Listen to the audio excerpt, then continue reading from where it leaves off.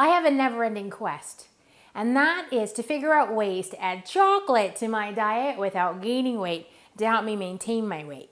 So with that being said, today I bring you the cacao nib. And this week's episode of Stop Eating Crap. Hi, I'm Andrea Galbraith, and today I'm going to talk to you about cacao nibs. So honestly, I just learned about these little suckers a few weeks ago when I was watching a video. And I thought I really need to learn more about them. And then I was at Sprouts, and there they were, right there on the shelf. So I took a bag home. So what's a cacao nib anyway? So imagine the cacao bean roasted, hulled, and then broken into little pieces. So it's pretty much chocolate in its purest form. And chocolate has some superfood properties. One serving of a cacao nib has 9 grams of fiber, it's high in magnesium, 1 ounce contains 6% of your daily value of iron, it's full of antioxidants and anti-cancer properties, and it also has an aphrodisiac property to it. Pretty much it just releases these feel-good hormones that often we search for.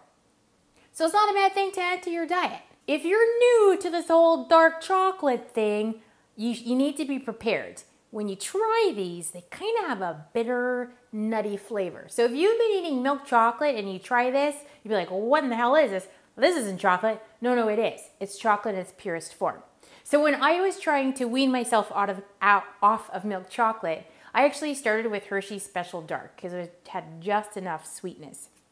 And honestly, I was a little bit shocked too when I tried the cacao nib. I wasn't quite prepared for the bitter taste, but now I really love it. When I eat it, I usually take an apple and I cut it in half and I'll put some almond butter on the apple and I sprinkle a little bit of the cacao nibs on top. And it's just a really yummy, delicious snack. People often take the cacao nib and put it in yogurt, or they'll mix it in their smoothies to give it a nice chocolate flavor. But there's so many ways that you can add this to your diet and know that you're doing something healthy for yourself. So if you like this kind of information, you should join me over on my Facebook page because I share stuff like this all the time. So I'm going to add the link in the description below.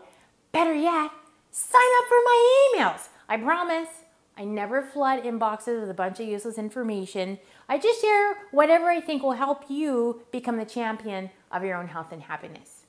So thanks for tuning in. Feel free to leave a comment, only if you're going to be nice. Other than that, I'll see you next week in my next episode of Stop Eating Crap. Stop eating crap.